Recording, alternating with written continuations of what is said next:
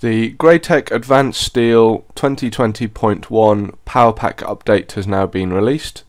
The main feature of this release is that we can now export the model, assemblies or parts to step and IGES format. So we'll start by exporting the whole model. So we're going to choose the drop down and choose export model. And then we now have the options to do step and IGES. So we'll choose step format. We'll just rename the file step. We can then choose what we want to include, so everything is included by default, and we're going to, for any folded plate parts, we're going to join those together to make one object.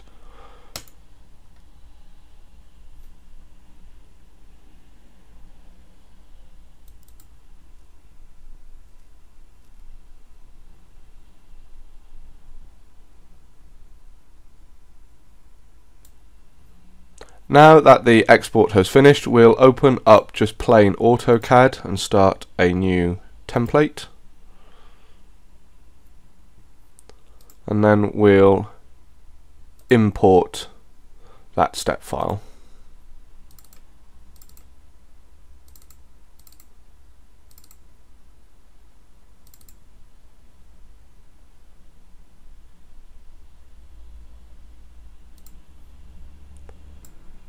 Now that the import is finished, we can view that file. And then if we go to a southwest isometric and a realistic view,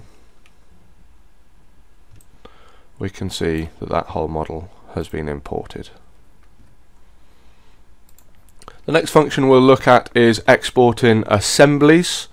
So we'll just choose 3 random assemblies. And this time we'll choose the export parts to ASIS. This time we'll choose the format IGES, and we will export the assembly, and I'll also move these assemblies to the world coordinate system of the files that are created.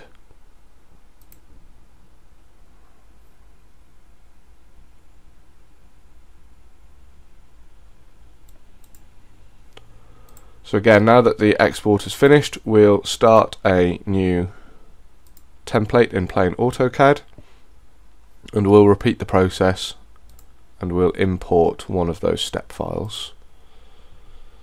So you can see that they have been exported with the assembly numbers.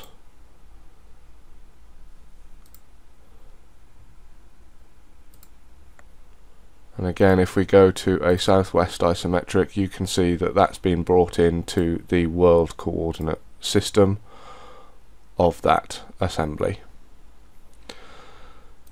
The final option is to export piece parts to step or IGES. So we're going to pick this tube in here. So this tube has got some holes in it that would need to be laser profiled.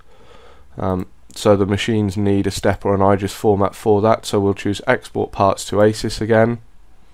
This time we'll choose the single part, and we'll just change the number so that it uses the part number single.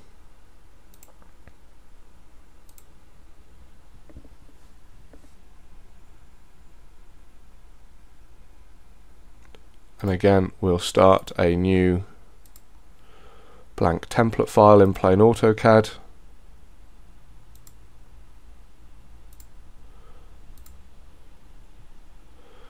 You can now see that we've got the part number,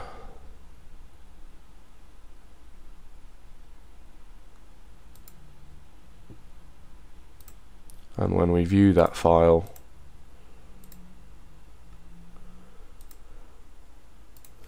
you can see that we have the tube with the holes cut in, ready to be laser profiled.